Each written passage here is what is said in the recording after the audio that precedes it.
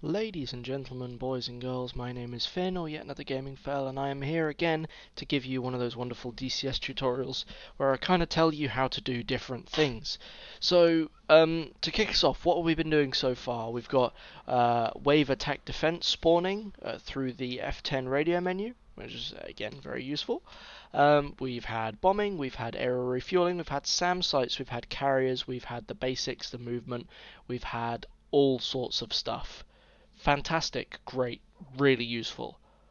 But what else can we do? Well, we did troop transport last time, and this time we are going to do cargo transport. Again, not much different, you can imagine. But we're going to spice it up this time, because last time was troop transport and they are kind of very similar things. If anything, this is simpler. Let's phrase it how you might actually phrase an actual mission, perhaps. Let's give us the environmental factors that will make it a bit more impressive. There you are, get the words out. So, let's start off. Well, what do we need? What are the ingredients? Well, let's start with the destination, right?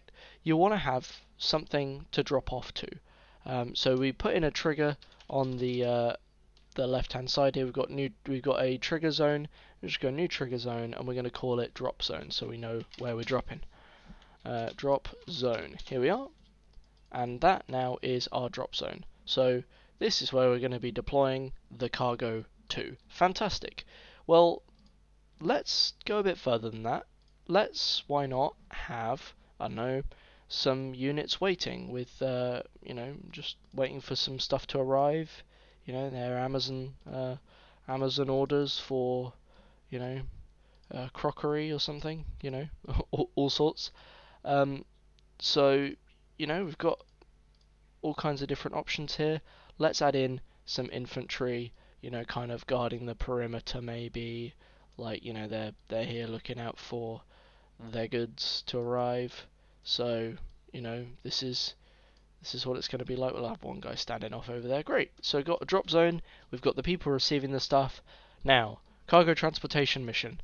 It's kind of got to have cargo and something to do the transportation with, one might think. So let's have it, for the sake of interest, that these guys are sending their friendly neighborhood Huey out to go pick up some goods. And we've used army liveries. Let's go with the Bell Textron kind of testing livery that they have, because I actually really like this livery. I know it's not all military, but like, it looks cool. I like it. Let's go for it. And let's have him take off from ground hot. So he's going to start on the ground here. He's going to fly on over to where the stuff's being provided to him. Here, we're going to add a waypoint in. We'll set above ground level and have it so that he's flying about 200 feet at 90 knots. It'll take him a couple minutes to get there. Great. So he's on his way over. He's going to come pick up some cargo. Let's have him kind of just hover over a little short here. And then when we go to static options on the left hand side, by default for me it's set to cargoes and ammos and resupply. Let's rename it and call it ammo resupply. And then plonk it down, and there we are.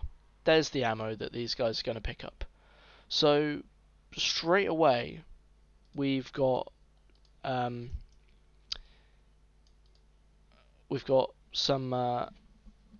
a helicopter that's flying from out of this zone.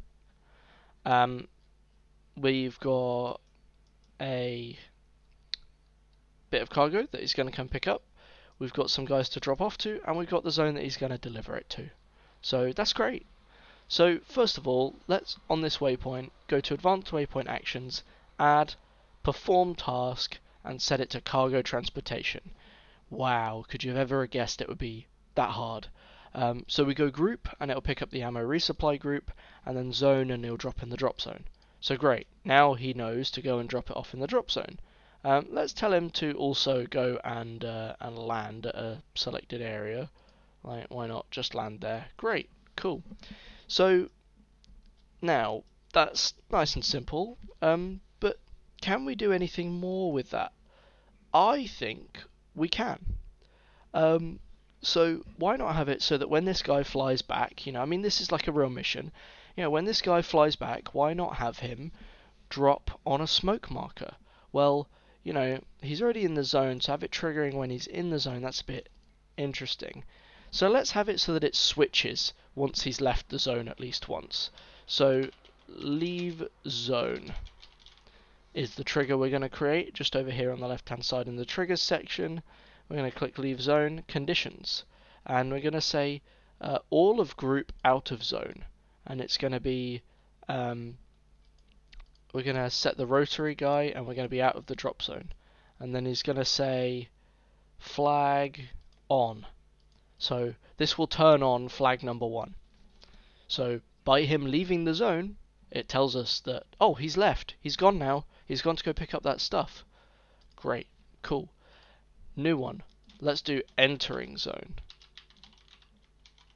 Now this one, we want to make sure that we can only trigger the smoke going off when he's re-entering the zone after having left. So the way that we check that is we go part of coalition in zone, or part of group in zone, sorry, and we'll set it to be the helicopter, rotary 1, and we'll set it to drop zone. But at the moment that just checks to see if that group is in the zone. Well, obviously when he spawns in, he'll be in the zone by default. So if you add in 2 conditions next to each other like this, one on top of the other, it will make sure it checks for both before it actually performs the action. And what are we going to do? Well, we'll just say flag is true 1. So if flag is on, in this case, then flag will be true. So obviously if he's left the zone, the flag will be true. And if he's re-entered the zone, then that statement will be true. And then it can perform the action, which in this case is going to be a smoke marker. Let's have a look. Smoke marker, here we are. Let's set it to blue on the drop zone. Great. So now he's got a smoke marker that he'll come in and he'll do that. And let's just have them say thank you as well. So conditions, you've also got a condition here for cargo unhooked in zone. That's a nice simple one, isn't it, really? Is if the cargo ammo resupply has been dropped into the drop zone, do an action. And the action in this case will be message to all, and it'll just be thank you, exclamation marks.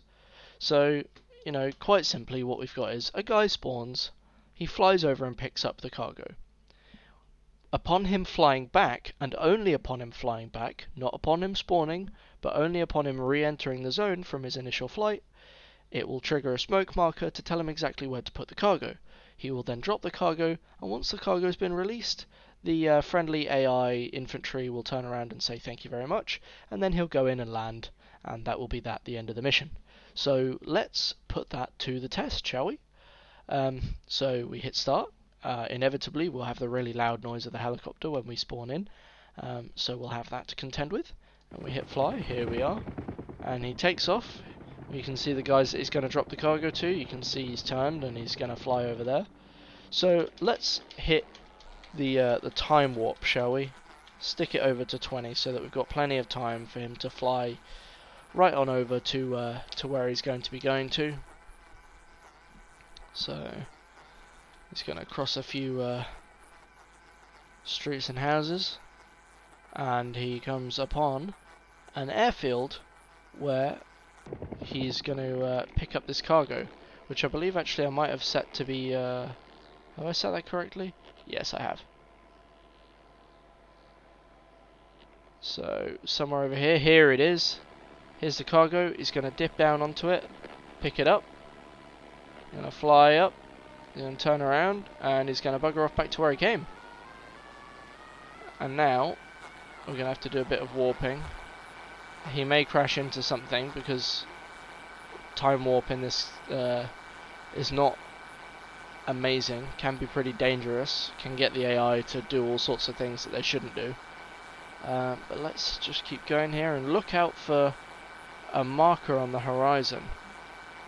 So as he starts to pass over the next few bits of towns and city, are we going to see a marker on the horizon? Here we are. There it is, right there, off to our left. So I think he can drop it anywhere in the zone. Yeah, he can. So there you are. And then I believe he got the thank you as well. So because we made that zone quite massive, he did technically succeed. But that's how to get it to work. If we gave him a smaller zone to deliver to, which in fact, you know, let's do that. Let's make that zone to be like, I don't know, 1,000. Make it 10,000. No, let's make it 1,000. Why not? If we made it 10,000, then he would drop more accurately into the area. But as you can see, the zone is just the area where he will drop the goods. It doesn't have to be, you know, pinpoint exactly in the middle. It can be anywhere. So again, let's just stick us to a 70 times warp, and he'll be over at the airfield, lickety split. Here we are. He's arrived at the airfield. He's picking up his cargo. He's flying back. Fully prepared for this guy to crash into something on the way back here now. You could say he's taken a slightly different trajectory. And here we go. Slowed it back down again a little bit. And here he comes. Once he gets in, he'll trigger that smoke, I can imagine. There you are. And he makes the deployment. So it hits the ground and he drops it. And then they say thank you up in the top right. Fantastic. So we've just set up a mission there. You know, no longer are we talking about one little basic skill. We're talking about an actual practical mission. Something that this guy, you know, can go and do a mission and come back, and he's fully performed a task. You know, obviously embarking units and transport, you know, building a SAM site, etc.